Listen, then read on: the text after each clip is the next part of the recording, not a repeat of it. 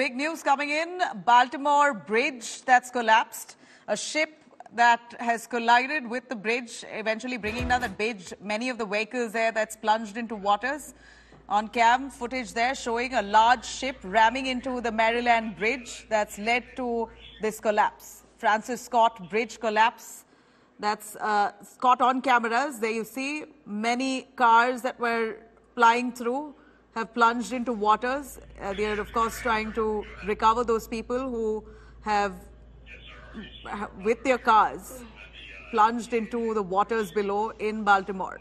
A very, very tragic visual there coming in of a bridge, the Baltimore bridge that's collapsed. Cars plunging into water as the bridge caves in. Chopper and rescue teams that are currently on the crash site. The cargo ship has slammed into the support column that's led to the bridge collapse. Authorities say they are trying to rescue at least 7 people after this Baltimore bridge collapse. Very gripping visuals that are coming to fore. There you see that bridge there that's going down, literally collapsing like a pack of cards. The Baltimore bridge that's collapsed, leading to multiple cars that's plunged into water. In fact, at this point, the rescue teams are trying to recover those people. At least 7 people, they believe, have fallen into the water with their cars. Now, the number could increase. At this point, the Baltimore authorities say that they are aware of the incident, where rather the number of cars that have fallen in. They have zeroed down to 7 people who may have fallen into the water with their cars.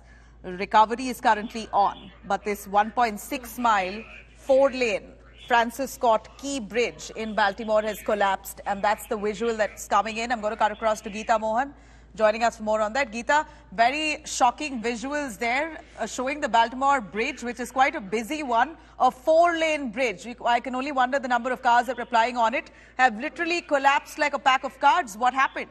Well, Nabila, this is a ship that was going under the bridge, and surprisingly, because we've not seen or witnessed such an accident where it has gone under the bridge, and without gauging the distance or the space between the bridge and the ship, it did hit the bridge, which led to the collapse of the bridge, also the destruction of the ship. It's a container, but what we were given to understand last from reports is that 7 people were feared in water. We do not know whether if there have been any reported confirmed casualties so far, but this is a very serious one because there were no alarms that went off, and the fact that there are no alarm systems that went off and the ship went and led to the crashing of the bridge clearly shows that there will be an investigation that will have to be carried out on what really happened, what really transpired. These are initial reports that are coming in, but the visuals speak volumes of what really took place over there, with the ship going under the bridge, hitting the bridge, and the bridge leading to its collapse, and also fearing there could be casualties in this entire incident in the case.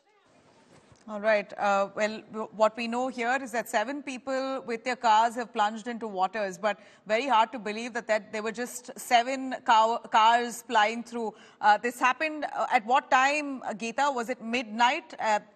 Then we can expect low traffic. Give us more details on the key link that this bridge establishes. Well, a very important point, Nabila, you make. It was about 1:30 a.m. that this incident took place, and the reason why there aren't many vehicles, there weren't many vehicles plying on the bridge, but this could have been, if it were any other time or peak hour, this could have spelt disaster.